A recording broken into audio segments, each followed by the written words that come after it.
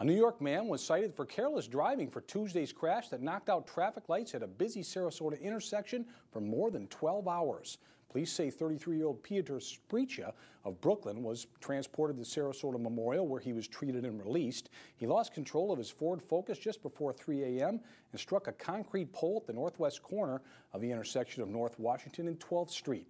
The city's Public Works Department got the light working 15 hours later at 6 last night, and that incident caused about $40,000 damage.